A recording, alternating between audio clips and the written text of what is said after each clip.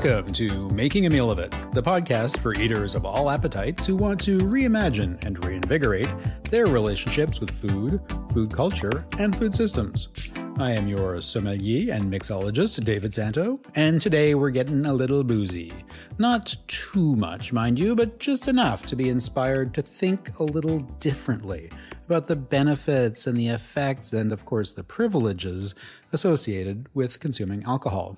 That's because, as we know, liquor cuts both ways, enabling some bodies and minds to beautifully blend, but also creating some pretty problematic results for others. To shake things up a little, literally, listen to this.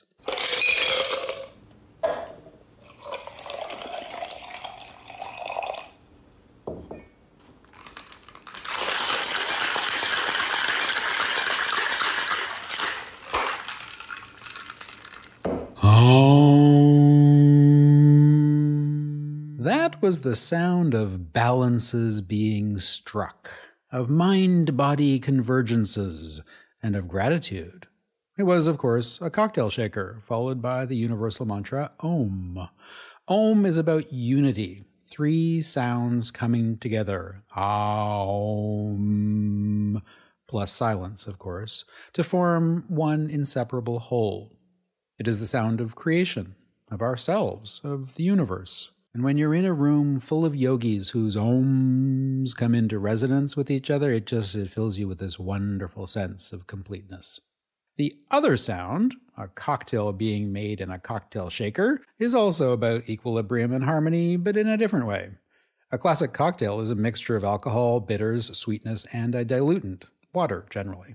Together, they form a whole that is greater than the sum of its parts, that offers a new set of tastes and textures and smells. Of course, there are many types of alcoholic drinks, and these days, innovation is perhaps one of the most central flavors, as it were, that mixologists focus on. Whatever your preference, however, a good cocktail needs balance. In a more moralistic sense, the balance of moderation is also part of drinking. A small amount of alcohol seems to have beneficial effects for many people, though not for all of us, clearly. It can reduce stress, open us up to social and creative exchange, help provide new perspectives on familiar themes. Too much alcohol, however, has very negative effects, and an enormous amount of suffering comes about from the excess and addiction of overconsumption. So where is that sweet spot? Where is the equilibrium in drinking booze? Realistically, it's probably up to each of us to figure it out, both with help from friends and family and thoughtful recommendations, and through careful, very, very careful attention to and reflection on our own tolerances and drinking habits. What is clear, however, is that one-size-fits-all limits don't really work. Government guidelines, doctors' regulations, and sweeping standards don't make sense when our bodies are so different and our cultural practices vary incredibly widely. So looking inward and outward for the right balance is probably the best way forward. Don't take it from me though, I'm just a food podcaster.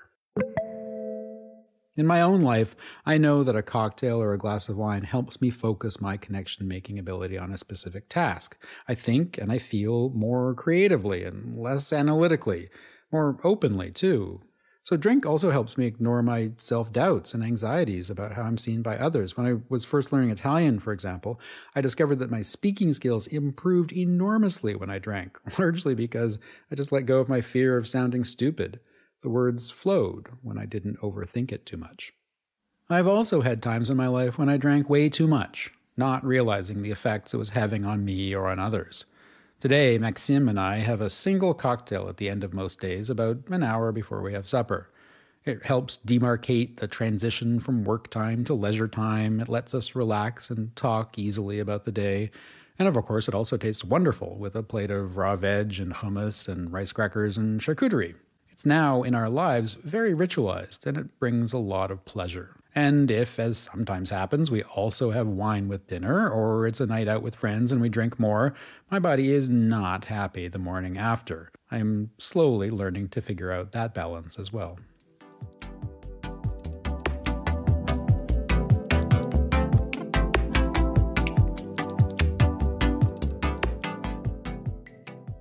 To help us with this thinking differently about alcohol consumption, I'm talking today with two people who know a lot about balance. One is a cocktail products entrepreneur, the other is a yoga instructor and food educator. Later on, Maxime and I slowly sip a very textural drink during Stick This in Your Mouth, and closing the episode, a research scientist in radiobiology responds to the Food Questionnaire. I also share a theory about how drinking doesn't necessarily reduce inhibitions as much as it reduces our field of perception.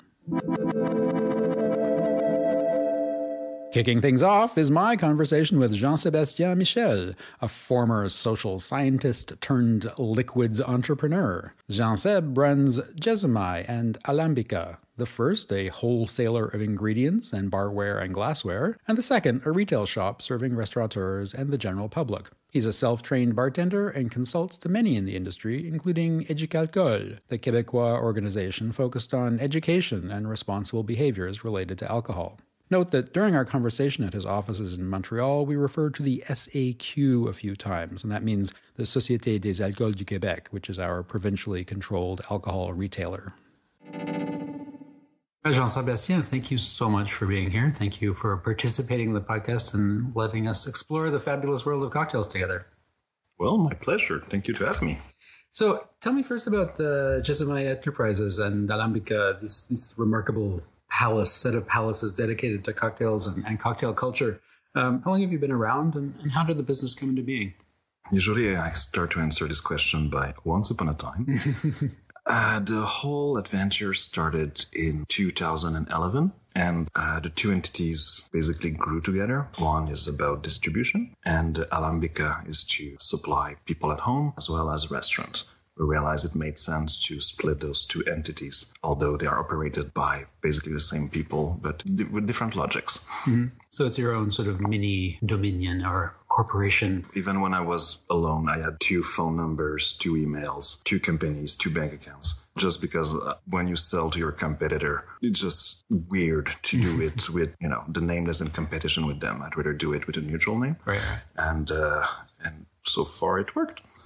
So how it came to be, long story short, I've always been a big aficionado of liquids in general. I love tea, I love coffee, I love pretty much everything with alcohol in it or with no alcohol. And I had an academic path. I was not a bartender. Actually, I was kind of late before going to bars. I drank many more shooters in my 30s and 40s as a business owner than in my 20s. I was drinking, but I was a bit of a loner. That's not a loner, but actually, funny enough, I was a host. I love to host evenings. For some reason, I was intimidated by the bar scene when I was younger. But when you grow to meet the people behind the scene, this is the most welcoming group I could find and hope for. Mm-hmm. And I always felt that I've been adopted by the cocktail scene in Montreal. And I've always been really grateful for that, because I couldn't grow such a company without a healthy cocktail scene entrepreneur making the cocktails. And at the same time, I realized that for them to have to go to New York or Boston to get the basics was a freaking nightmare and was hindering them a lot in their growth. So to have a one-stop shop that speaks the same language as them. And so the first year was more, okay, let's look what seems the most viable, interesting. And I will always remember it was a gentleman named Jonathan Omier. He's the prep guy for the Four Seasons in Montreal. He just opened a bar called the B1 at the time. And they were just opening and they were kids. And basically it was,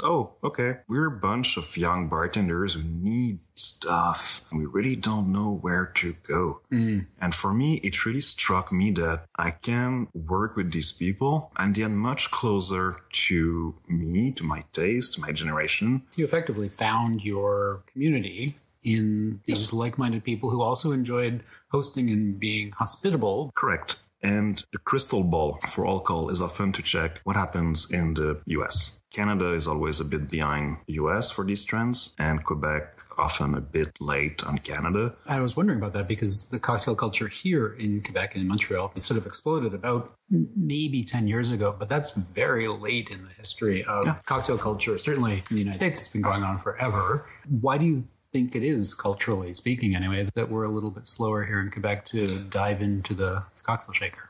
I will say something quite generalistic, and maybe I'm wrong. In Quebec, maybe because of the language gap, we're not the first places where things pick up, but oh boy, do we go mad at it when we decide we do it. And distilleries is pretty much that's happening. Well, the number of gins in Quebec, and talk about an explosion. Well, there are over 200 gins being produced in Quebec right now. Well, and of course, a number of them are starting to realize that the market's a bit saturated, and it's difficult to stay in business if you're producing gin while you've got 200 other competitors. I was talking about crystal ball to see, the US, and for spirits, you don't have to go that far. Beer, there was a huge rise of microbreweries and so on and so forth. And then they started to basically eat each other, or a few were able to function. Distilleries, it might be even faster and sadder because there are much less outlets. And let's not forget that distilleries won the right to sell their spirits at the distilleries not that long ago. Yeah. But the thing is, sure, now they can sell the spirit at the distillery, but they have to still send a 54% markup to the SAQ. They have to pay for the staff, they have to pay credit card margin for the bag, for everything. So at the end of the day, to sell directly is a no-go. Yeah. They are not allowed to have a bar. So distilleries have that challenge that they cannot sell on the spot. They cannot have a bar where they can transform their own creation to make added value. At that point, we're pretty certain it's more of a moralistic argument than anything economical or legal or... Well, and part of the weird history of alcohol in Quebec is that whereas other provinces in Canada formally declared and then repealed prohibition, that never happened in Quebec. So there was a sort of period of semi-prohibition in the 1920s, and then it didn't formally get undone in the same way that... Totally. Gin was the craze at the beginning. It piled up. Some companies that are more, let's say, marketing companies that make spirits than spirit company doing marketing. So they created compound gin where they add flavors that are really targeted and well made often, but they're more designed to speak to market research than they are necessarily to speak to exactly. So the real talented people either are about to exile themselves. The really good distilleries who have talent and take time and design, they have their back being broken. And these guys and women who would release the most interesting whiskeys and creation in 5-10 years, they won't be around anymore. So actually in some places what they do now, they're like, okay, maybe the only way to survive is to put in barrels what we've done, close everything and reopen shop in 10 years, hoping there's still an industry. So if you were to gaze into your crystal ball, the hopeful one, the pink-tinted one that makes us feel happy about the future of spirits in Quebec, do you see some new success story coming along? I am especially fond of a project that some people are skeptic about it, but for me, it's a beacon of hope, and it's Acerum. Acerum is basically maple syrup that has been turned into maple wine, then distilled, and at the end, you have some sort of maple grappa. It doesn't taste really like maple. It has no sweetness at all. It's more on a floral note that will almost be a reminder of sake sometimes. It still is up to grab what will be the final or one of the final definitions of Acerum. There are multiple distilleries behind it. They decided to, instead of fighting, to share it.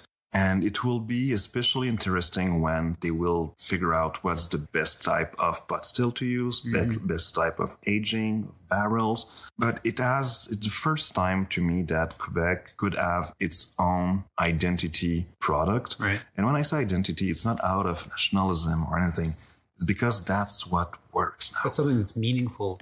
Maple is from here. And, totally. Apples, tomatoes. So what could be interesting for foreign market are really unique to our terroir, to our products, to our knowledge. And Acerum, and eventually maybe some aged product based with apple, small fruits, will gain that notoriety. But maple, the desire from people from abroad is already there. So to capitalize on this, if I was the government, instead of hindering all the time, I would put some money behind the project of Aceram, make sure that all the embassies pour a bit of Aceram at the end of the dinner instead of cognac, that it's in all the airports of Canada. It's a product that has a lot of potential that could really develop into being our equivalent of Calvados, Cognac, Grappa, name it.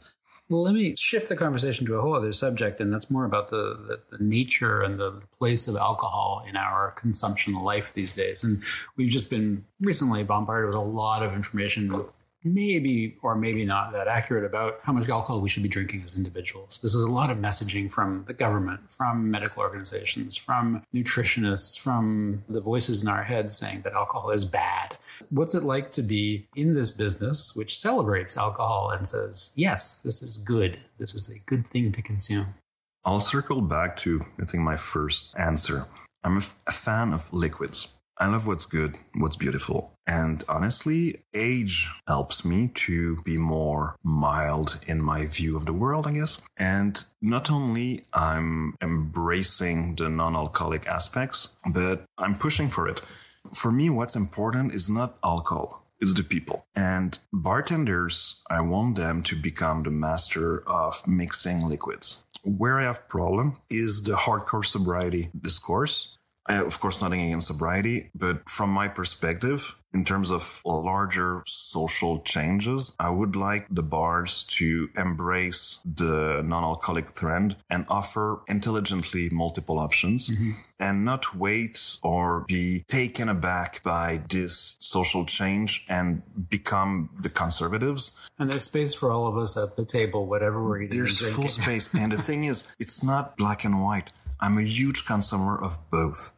So when I go out, the thing is, I'm a fast drinker. I drink a lot. In an evening where someone will drink, 5, 6 drinks, I'll drink 10. So if I have the tool of non-alcoholics, oh my God, this is so useful. I can switch one other, and at the end of the evening, I'm fine. The next day, I'm fine. I'm in this industry. I have to go out quite often. I host. I don't want to be wasted all the time. Right. There's no added value to that. We help a lot of bars right now to develop their non-alcoholic menus. We develop actually like non-alcoholic triple sec, a lot of non-alcoholic liquors through Pro Zero, a partner brand. And we represent an increasing number of non-alcoholic products like great Amaris, non-alcoholic rum, non-alcoholic whiskeys, gin. One of my colleagues here makes a mix. It's called a Sublime. So it's nuts, cane sugar, spices, fruits, and you simply add rum to it to make orange rum. And we tried with non-alcoholic rum, and it's pretty good. And the funny thing is that it's illegal in Quebec. So many sentences start like this. But yeah, it's illegal in Quebec to do maceration in a bar for more than 24 hours. And this was hardly fought for a long time. Sangria was illegal in Quebec in a bar because you couldn't macerate at all. So we won the battle for 24 hours. So sure, you can have a 24-hour sangria, but rhum arrangé, no way that it's good after 24 hours, but it's fine for non-alcoholic rum. So you pour the non-alcoholic rum in it, you leave it in the refrigerator for a month or so, and it's super flavorful. So you will see on your menus more and more in the non-alcoholic section, non-alcoholic arranged rum.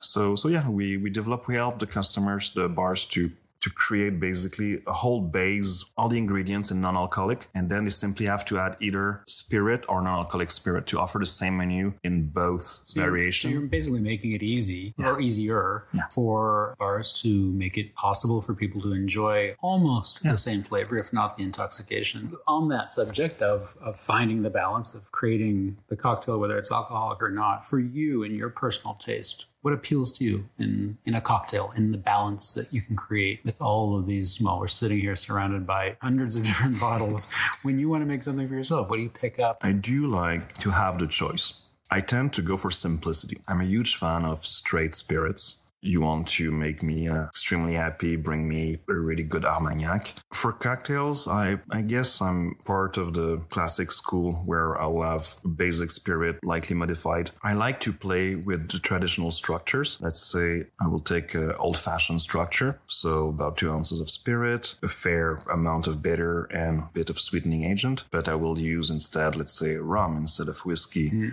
saffron syrup, and apricot bitter. And I have like a tagine, and I will play like that. So I basically see cocktails in terms of constructs and opportunities. I never use simple syrup because I always feel that using a flavorless syrup. Why bother? Well, yeah. You can bring in something else. Well, exactly. It's a lost chance of bringing complexity. I guess some people would use the same argument for vodka, but I don't know. I don't mind vodka per se. And in some regards, it kind of dilutes, but it opens also other flavors. So I love bitter cocktails and boozy cocktails, but I love to make any type of cocktail for others. I like the challenge of basically understanding what people will like, and from this just MacGyver something. And although I don't have an official training as a bartender, I think I'm pretty good at juggling with flavors. Yeah. Well, if you're a person who likes giving pleasure to others and hosting and thinking through complexity and tastes and combinations and innovating, then I would say you're a bartender. Well, I would say I'm a bartender too, but that's my perspective. It's a bit like photography, even if you have the eye and are able to compose a photo that's balanced and everything, even if you don't have a classical training or a great camera, you can do like really decent stuff. Yeah. So it's a bit the same for me. Well, let's hope this inspires all of our listeners to go out, mix something up, alcoholic or not, and serve it to a friend and just enjoy the experience of creation. Thanks very much for talking to us. Well, you're so welcome. Thank you. It was great. Now let's drink something else. Okay.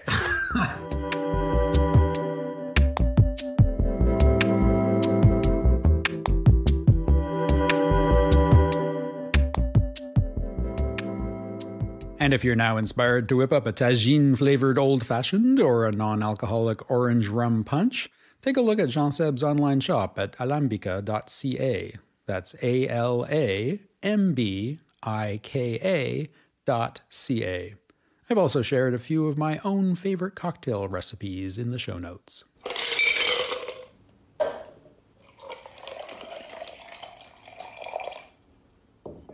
Next up, Alessandra Castelli, a food educator, wine lover, and mind-body expert. Ale is a former student of mine, and we met at the University of Gastronomic Sciences in Italy when she was doing her master's degree. We then worked together there for many years, and over time discovered we felt very similarly, not only about gastronomic education and Italian food culture, but also about yoga. Although she is far more proficient than I am when it comes to mind-body connection making, I did get to wow her and her Italian friends one weekend when it turns out I was the only one in the group who knew how to make and form pasta by hand. Well, Ale, I'm so glad to see you, to be talking to you, to be talking about one of our favorite subjects, wine. And it's really a pleasure to have you on the podcast. Thank you. I'm very happy too. Thank you. We have known each other for how many years? I don't even want to think. But I know in many of our meetings, we've had some really nice wine together. What are you drinking now? And what's interesting to you about it?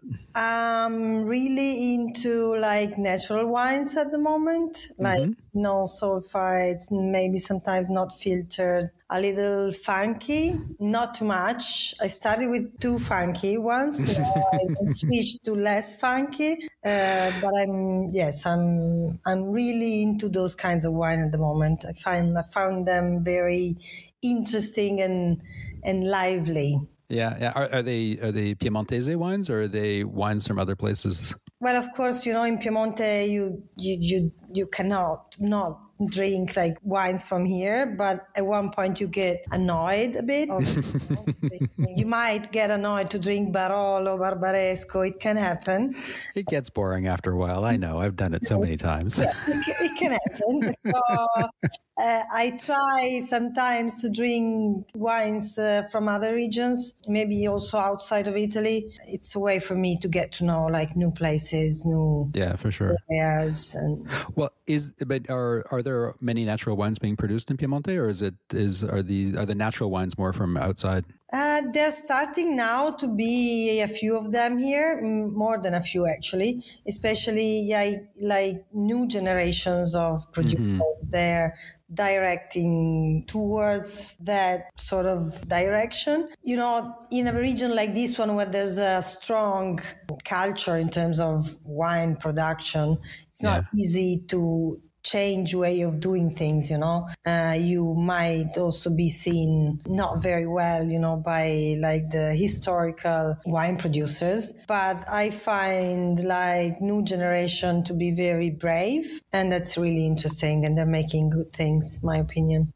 Oh, good. Well, I was wondering, because Piemonte, I mean, as you say, Barbaresco, Barolo are such incredibly traditional wines, so good, but also there's not a lot of space for innovation or playing around. And certainly if you're talking about funky, that's not what most Barbaresco producers are looking for in their wines. No, exactly. Also because you have to follow so many regulations to be called such as a Barolo or Barbaresco, otherwise you cannot be called that. But still, I mean, I think that, you know, new generations are good enough to be able to use the, you know, the wisdom of that world and mix it with a new approach and something fresh. So I find it really interesting. Good. Well, next time I'm there, we'll have to hunt down some Piemontese natural wines. But I don't think I've ever even asked you this, where your interest in wine comes from. I mean, the fact that we have a vineyard, it definitely helped. We as a family. Your family? Yeah.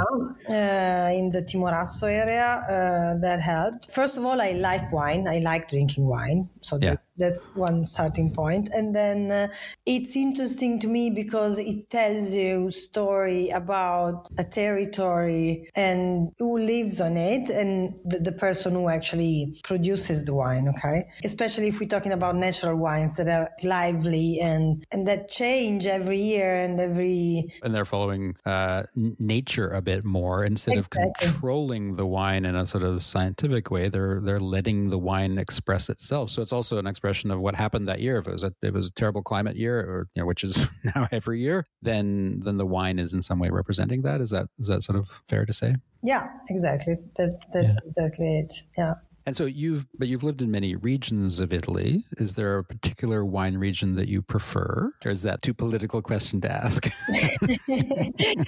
Well, I don't think I might have a few favorite ones. I like, Piemonte. Of course I like Piemonte. It's my home. There are really interesting Sicilian wines now. Mm-hmm. And I like them because, Sicily is an island, so they get all the best of being, cultivated, of grapes being cultivated, where there's the seaside, the sea breeze, where you have volcanoes. There's a very interesting combination of elements that make wines very special.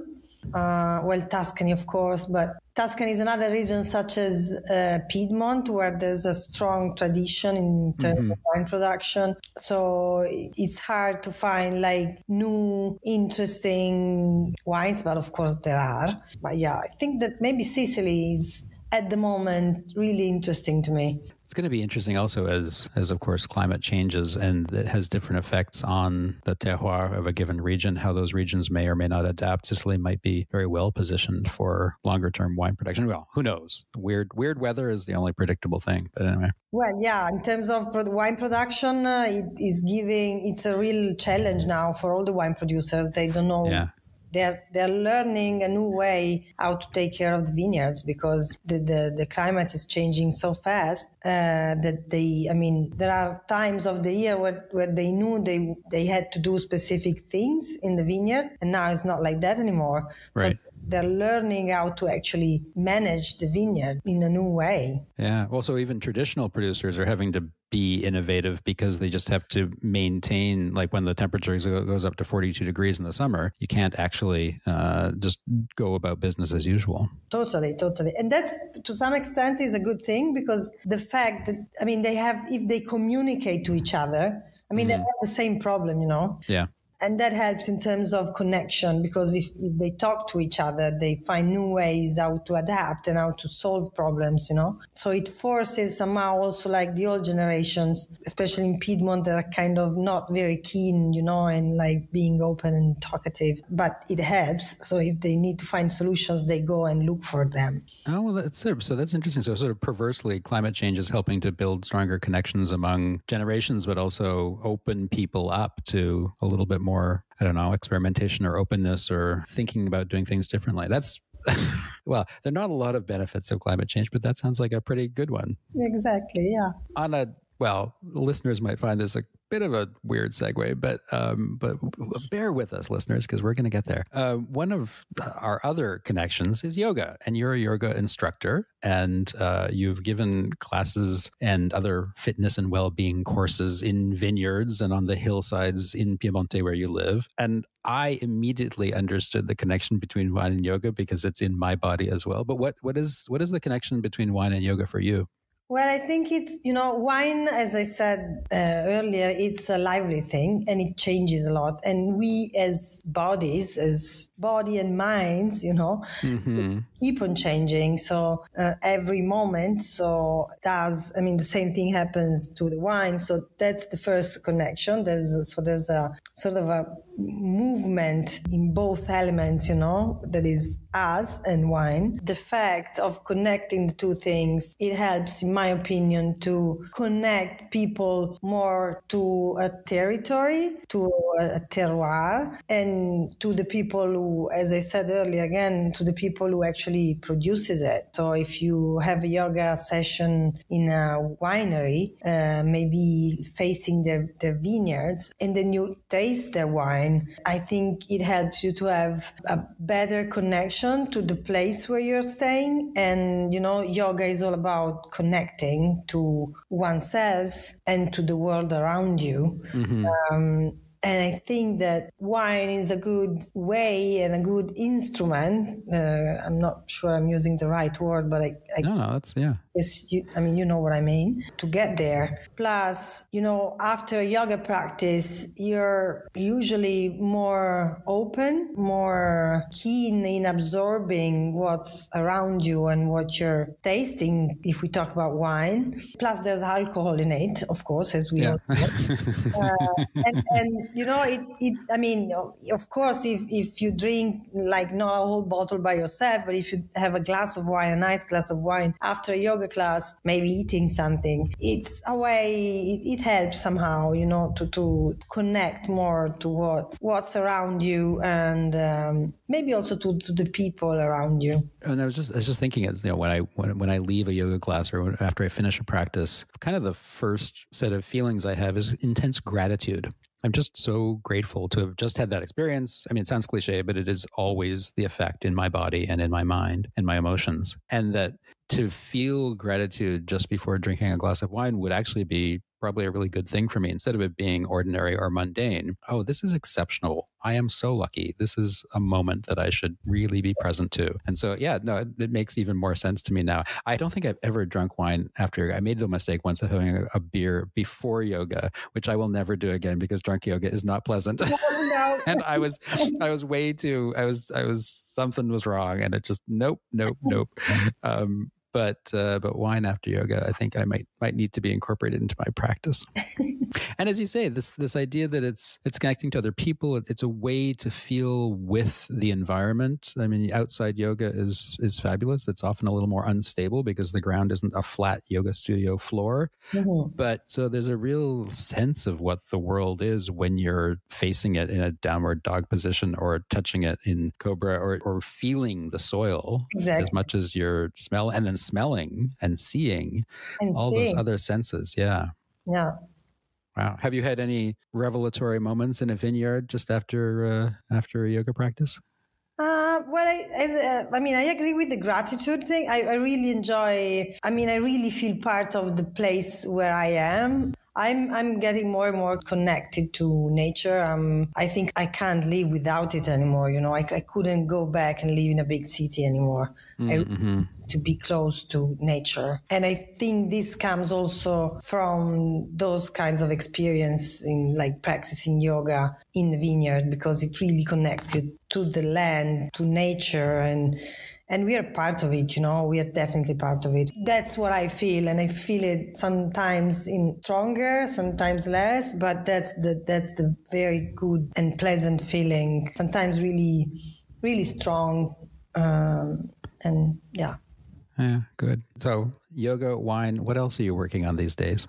I'm developing and running this new project called Casa B, where B stands for Battaglino. That is the name of a restaurant in Bra that is 104 years old. Wow. And me and Alessia, who's the owner of the restaurant, who's the fourth generation of the same family running it. Incredible. We decided to start this new project, which is basically a room with a big kitchen that we use for workshop and private events. And the idea was to create a space where to share knowledge about well-being, where well-being passes through and comes from sharing nice moments with people, so relationship, sharing food, sharing knowledge about food, and also yoga and meditation practices. That's what we do here. We do also dinners and events. So this is the new project I'm working on. Very cool. Casa B, so it's where everything comes together.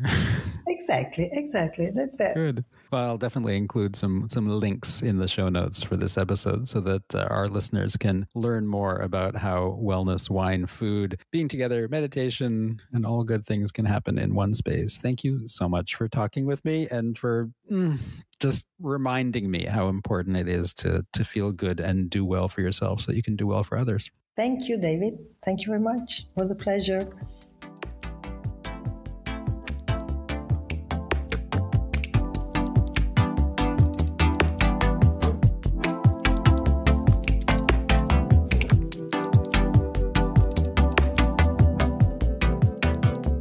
And check out the show notes for details about Casa B, the multi-purpose learning and conviviality space that Ale developed and now runs in Bra, Italy, where wine and food, taste and sensing, and minds and bodies all come together to discover great new ways to be in harmony with each other. Do you like booze, Maxime? I do like booze. Yeah. Do you like booze all the time, every day, every way? No. I like booze as a cocktail. Yes, and this is our special edition of Stick This in Your Mouth with Cocktails.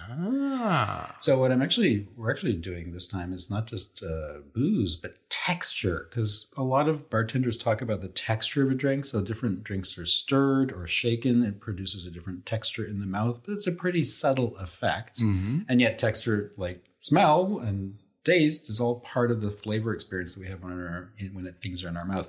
In corporate talk, we talk about mouthfeel. Oh, yes. How does your mouth feel? Well, my mouth is feeling happy to be tasting those cocktails. Yes. Well, and so what I'm doing particularly this time is thanks to my dear friend Lily Cleary, who introduced me to the concept of a rice-washed cocktail. I'm going to make a rice-washed Vesper and a rice-washed Negroni. So could you please explain what is a rice wash? Because I don't know what that is. Yeah. Well, I'd never heard of it either. And so when Lily told me about it, she said, yeah, it tends to, I looked it up also, and apparently the starch on the rice comes off when you're shaking the cocktail or stirring the cocktail, and it produces a kind of smooth texture in the mouth. So we'll see. I've never done this before. This is brand new for me too. And some people say, it smooths out the burniness of the alcohol. Oh. Never a problem for me, but anyway. I like a little burn. So we've got a Vesper, which is your favorite all-time cocktail. Yes. And Negroni, which is not your favorite cocktail because you're not so big a fan of bitter, right? I'm not a big fan of bitter cocktails. But I'm getting used to them more and more. Because I like bitter cocktails. Yes. And so I gradually introduce a little bit of bitterness into our drinks. Yes. Just, because the relationship needs to have some sweetness and some sourness and some bitterness. Mm-hmm. That's a good balance. And it's all about balance with cocktails, too. Yes. So I think this is going to be interesting because it's about the balance of texture, not the balance of taste. We shall see. I'm interested by this concept, and I'm curious to taste. Well, they're both gin drinks, too, so that should be interesting. So I'm going to start with the Vesper, because I think the Negroni might sort of burn our palates a bit too much. Mm-hmm. All right. They're little drinks, so we're not getting loaded tonight. Sorry.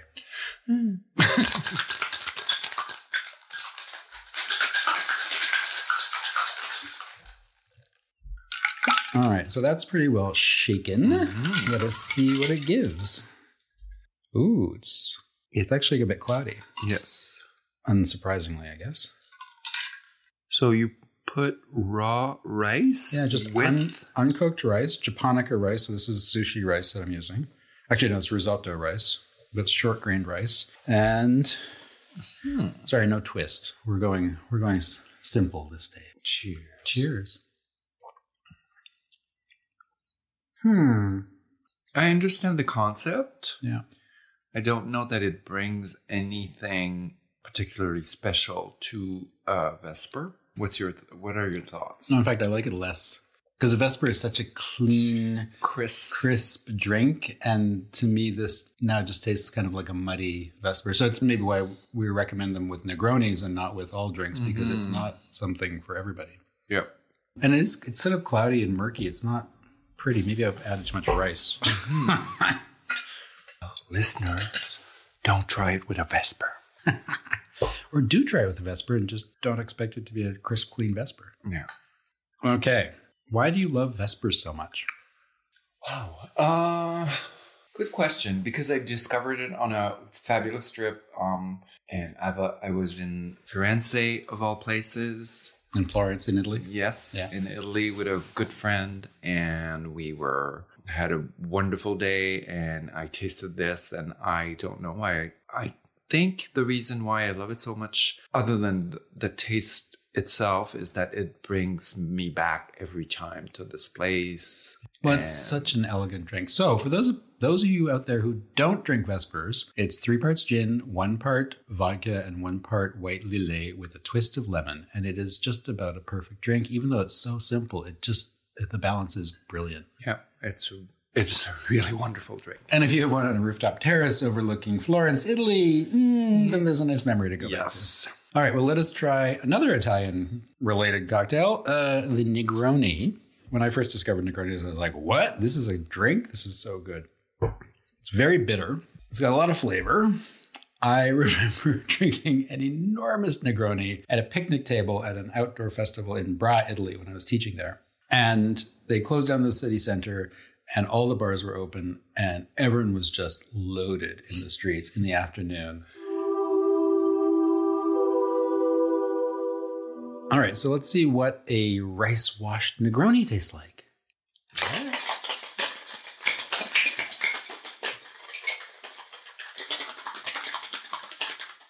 What is it about bitter tastes that you're not so fond of? Excellent question. Because there's a lot of the, like, you don't like gin and tonics. You don't like bitter cocktails. There are lots of other bitter things that you're not so fond of. Well, actually, you like bitter greens. Yes, but I got used to them because at first I think it's not a taste that I'm drawn to immediately.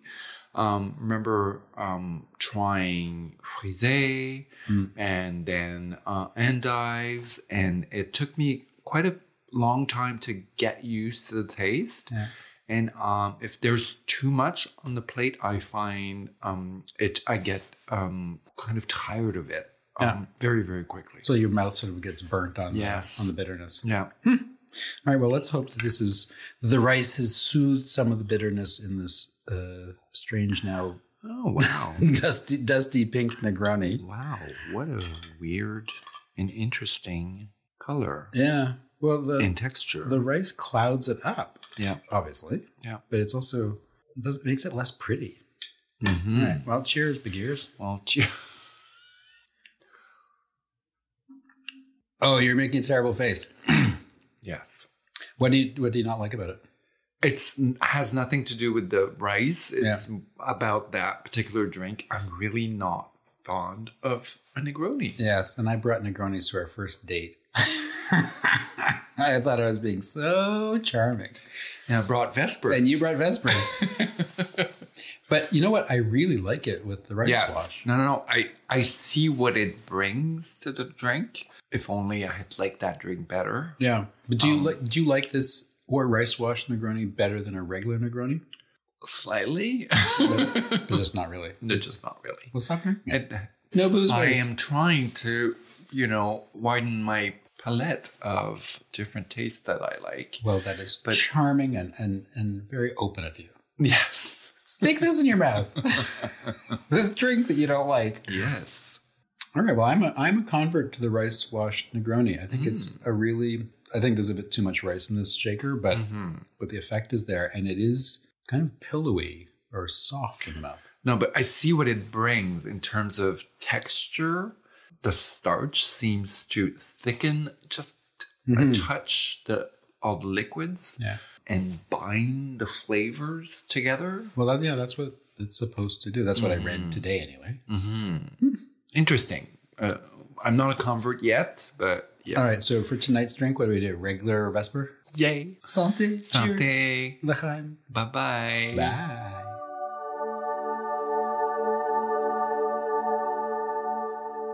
Talking about drinking alcohol in positive terms can be pretty fraught. It is part of our consumption landscape, and it does bring a lot of pleasure.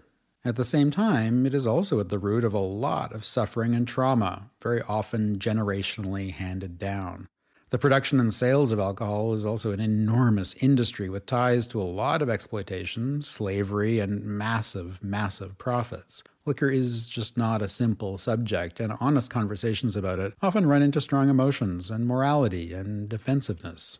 Nonetheless, it's a fascinating part of our many different cultures, and it's worth getting closer to, as all things food and drink are. Having a better understanding of alcohol is one step towards a better relationship with it. In teaching about cocktails, I sometimes refer to a really remarkable article written by Malcolm Gladwell for The New Yorker. It was published in 2010, but I've included a link to it in the show notes. Gladwell writes about the very different ways that alcohol is consumed in various societies around the world, and the vast range of rituals and significances that drink has, culturally speaking. He also refers to an idea called myopia theory, a fascinating alternative interpretation of liquor's effects on human behavior, on the mind and the body. In short, he says that instead of lowering our inhibitions, drinking makes us focus on the thoughts and emotions that are closest to us. In his words, disinhibition suggests that the drinker is increasingly insensitive to his environment, that he is in the grip of an autonomous physiological process. Myopia theory, on the contrary, says that the drinker is, in some respects, increasingly sensitive to his environment. He is at the mercy of whatever is in front of him. That's why some drunks might be soft and silly, while others might turn angry and violent. All that baggage that we more easily ignore when we're sober is suddenly, apparently, too much in evidence when we're liquored up. It's worth reflecting on in your own case to see if it makes sense.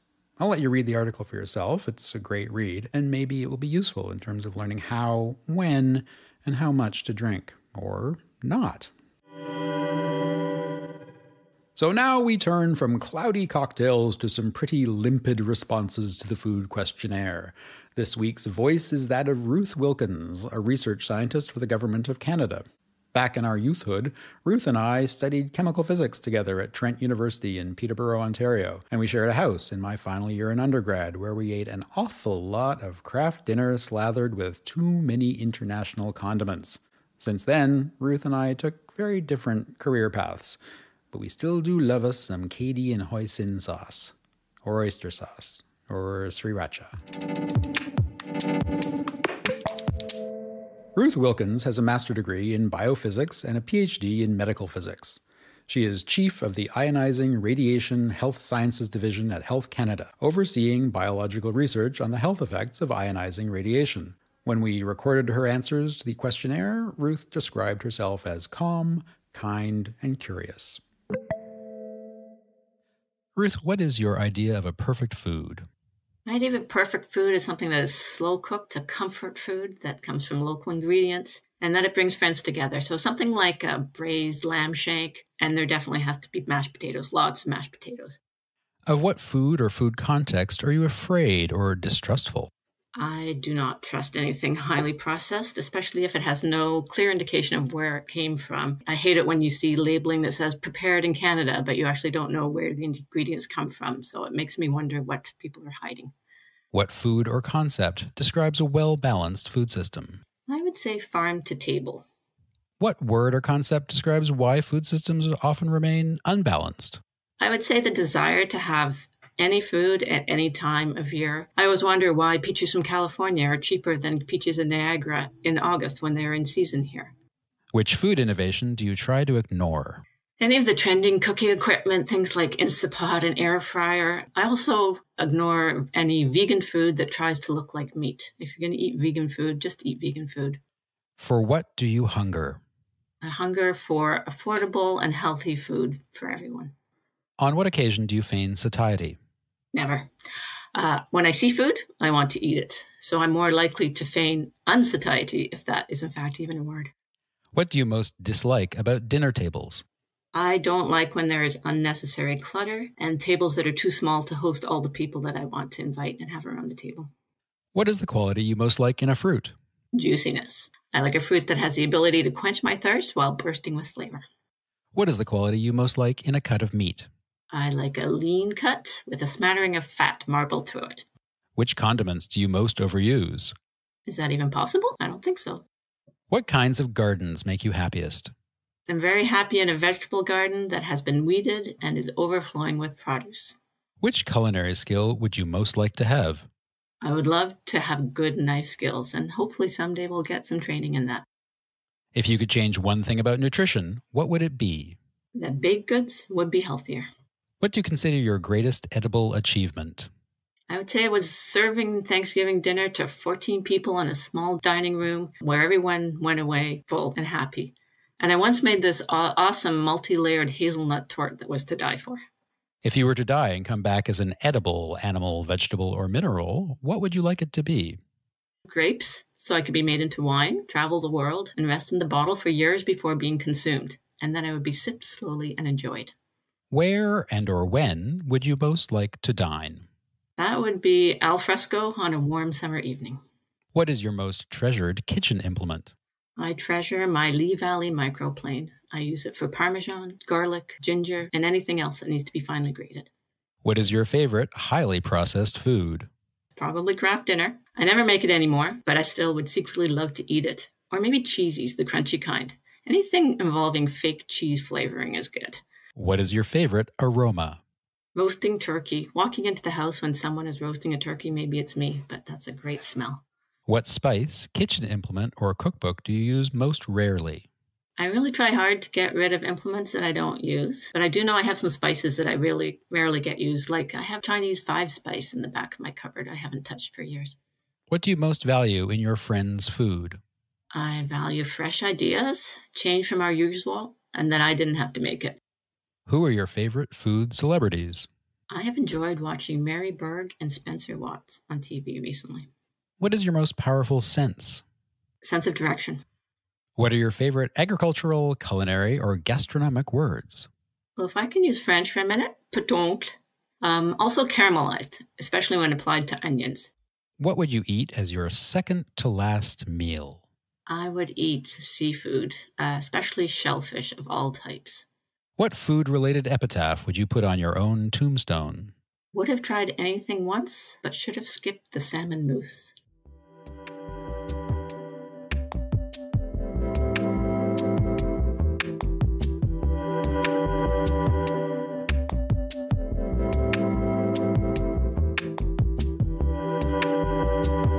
And that drains this glassful of making a meal of it, right down to the maraschino cherry and lemon zest. Thank you to Jean-Sébastien Michel, Alessandra Castelli, Ruth Wilkins, and my not at all bitter booze buddy Maxime Giroux. To Lily Cleary as well for telling me about rice washing a Negroni, and to all the bartenders out there who interpret our needs, keep us safe, and raise our spirits. Don't forget to subscribe, rate, and review the podcast so that others can get to know us. And if you have a favorite alcoholic or non-alcoholic cocktail recipe, please let me know. Next week, we're getting into gastronomy, talking about what that rather lofty word can mean, evoke, and inspire, whether it's nation building, the production of pride, or promoting a city. A little history lesson provides some context for how the term has evolved from its roots in the early 1800s, and some etymological exploration suggests how it might be a great way to understand ecosystems. Join us, won't you? In the meantime, as so many drinkers have said before, Prost, Chin Chin, and Slancha.